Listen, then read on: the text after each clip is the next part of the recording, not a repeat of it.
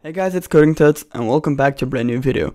In this fairly short tutorial, I'll be showing you how to make your footer stick to the bottom of the page even though you don't have enough content to actually fill up your page. So here in my current page, I only have a h1 tag and a footer, and I want to make the footer stick to the bottom of the page even though the content isn't sufficient to fill up the page.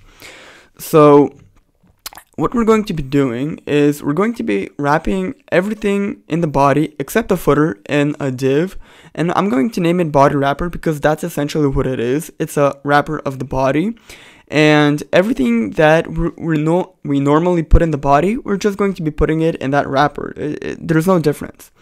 So I'm going to say div id body wrapper, and then I'm going to close that off right before the beginning of the footer.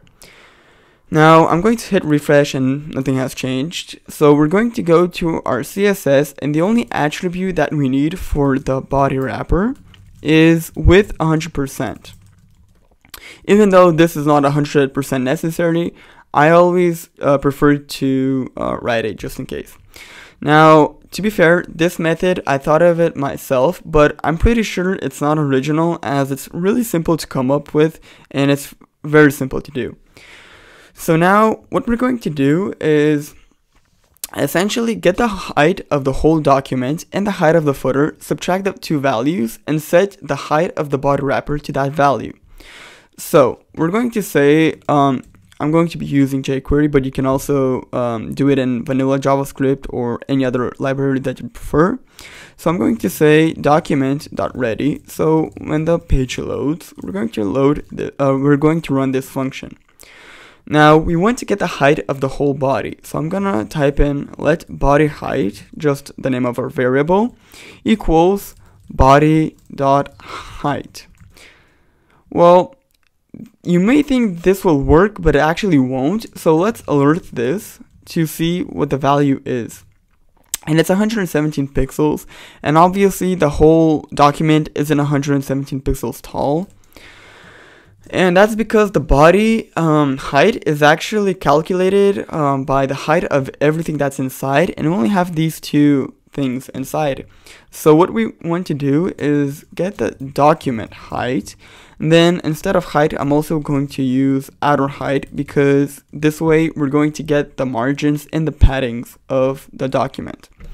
Next, we want to get the height of our footer. So let footer height equals, and then our footer has an ID of footer, as you'd expect. So we're going to select it, and then outer height as well, just in case, to get all these margins if there are any. Now, we want to calculate the height of our body wrapper, so I'm going to type in let body wrapper height equals body height minus footer height.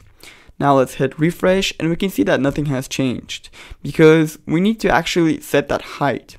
So I'm going to select, I'm going to select our body wrapper. I'm going to set its CSS attribute of height to, and now instead of using double quotes or single quotes, I recommend you use, I don't know what this is called, but it's located on the left of your 1 key on your keyboard. So you're gonna press it, and this way we can use variables inside this string, we don't need to append anything to it. So we don't need to do something like height plus pixels. We can write everything inside. So this is how we do it. So I'm going to type in body wrapper height, and currently we have our variable inside, and I can just type in pixels and this will work properly.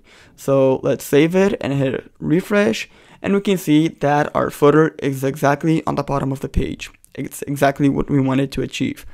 Now you may be wondering, well, won't this just work in this case scenario? Well, no, and let me prove it to you. So I'm going to copy this a couple of times, and you can see that the footer isn't being pushed down because the height of the body still isn't sufficient enough to fill up the whole document height. And what happens if we actually overflow it? Well, it acts just as a normal page. So this is why I recommend this way. It's really simple to do. As you can see, it's super fast. And if you found this tutorial helpful, please make sure to subscribe and like this video. If you have any recommendations on what I should record next, please make sure to leave them down in the comment section below. And I'll see you in the next one.